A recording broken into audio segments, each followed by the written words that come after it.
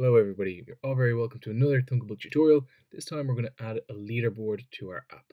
So for this one we're going to use the Cloudstitch component, and my assumption is that you've already set up a Cloudstitch account.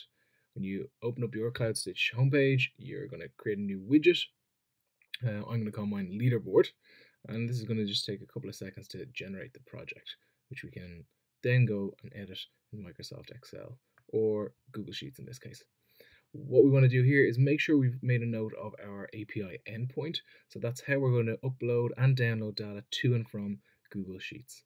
When we're ready, then we can edit this data. So I've just added in a couple of names here, Alice and Bob and Donald, under the player heading, and we've made up a couple of numbers as well for the score.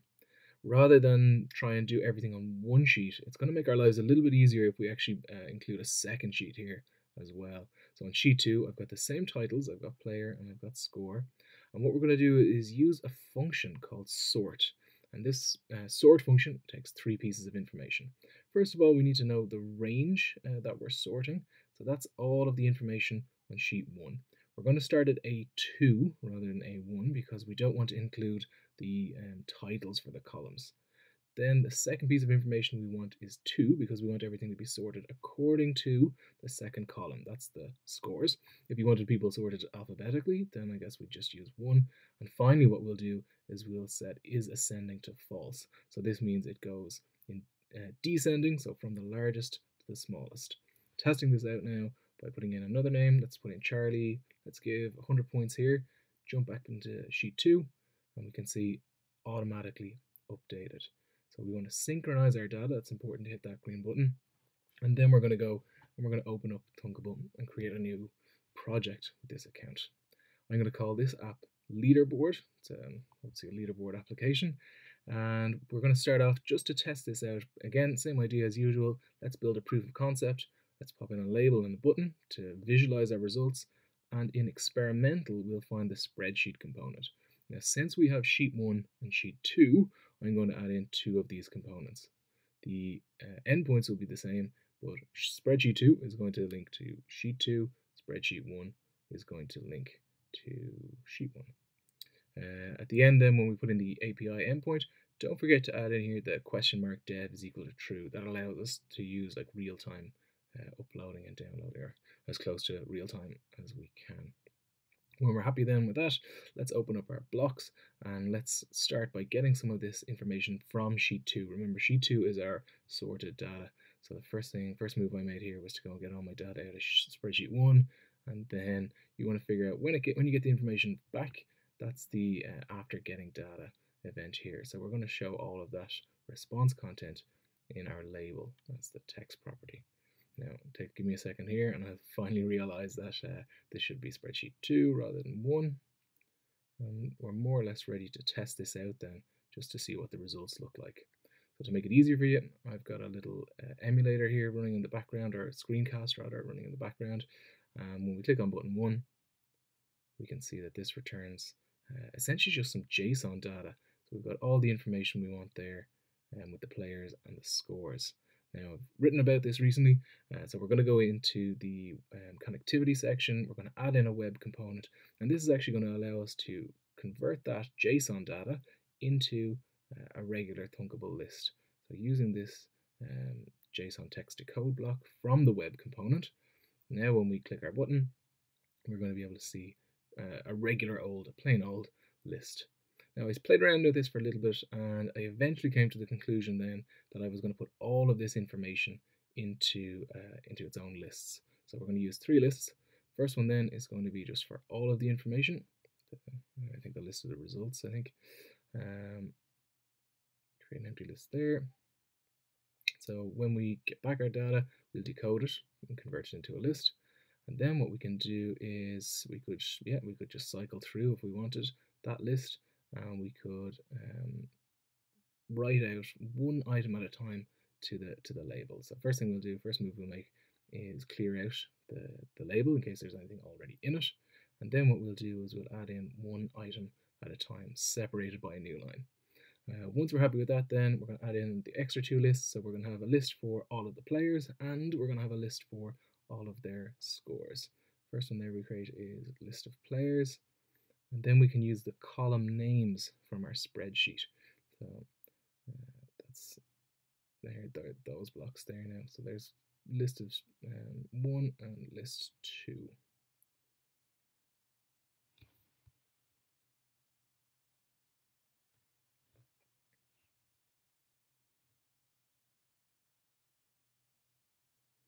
Once we're happy with that, then what we'll do is we'll set the list of players to be players, and then we'll set the list of scores to be scores. So all you do is just use a piece of text or conventional string of text, type in the column title from your spreadsheet.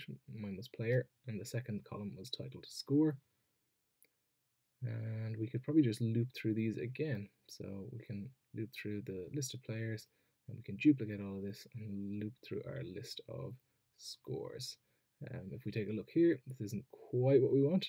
In fact, we only get the very last score here, I think. Yeah, so it just shows us a 10. Obviously, what we need to do is we need to join it on to the previous text. So if we go in here, back to our text blocks, we're just missing a tiny little bit of information. We need to include the existing text from label 1, and we also need to include in both the blocks, let's say. So let's see if we can find label1.text somewhere. There it is.